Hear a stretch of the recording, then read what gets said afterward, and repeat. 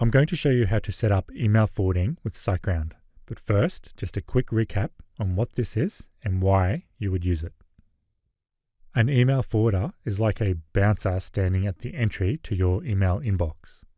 The email intended to go into that specific box, but the bouncer stops the email and says, "Nope, not here, you go over there," pointing to another inbox owned by a different email address.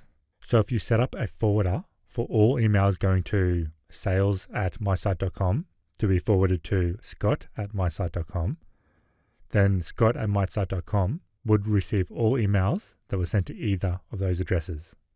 This way you can have multiple email addresses like support, sales, admin, all redirect to your personal email address. It's much easier to only have one email that you have to check each day rather than logging into each of those individually. There are quite a few more reasons why and how you could use email forwarding, but since you're watching this video, I'm going to assume that you likely already know why you want to set one up. So I'll just show you how to do that now with SiteGround. Log into your SiteGround account. Select the Websites tab from the top, and then select Site Tools for the domain that we will be editing. And now from the Site Tools dashboard, on the menu to the left, we can expand the email option and then select Forwarders. By default, SiteGround has already set up one rule here. This rule basically discards all emails that are sent to an email address that you don't currently have an account for. So if I check my email accounts here, I can see that I have one email account created for admin@twtwp.com. So any emails that are sent to an address that doesn't exist here will be discarded by default.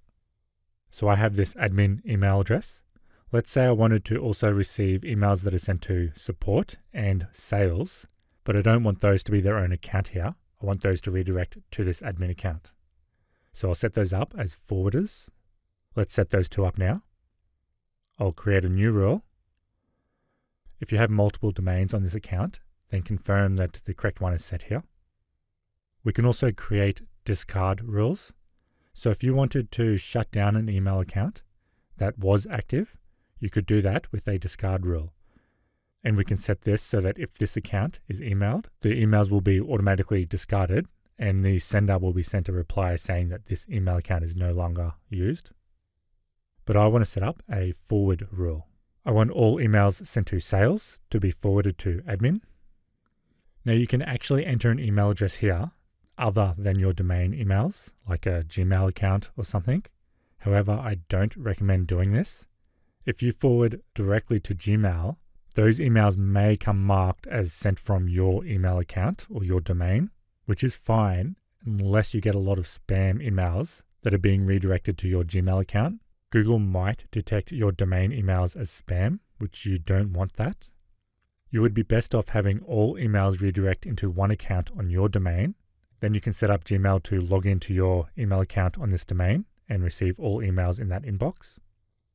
So here I'll enter in my admin@twt-wp.com email address and create. Okay, so that's done. I also wanted to add support, so I'll set that one up now. With that done, let's send an email to one of those and see if it worked.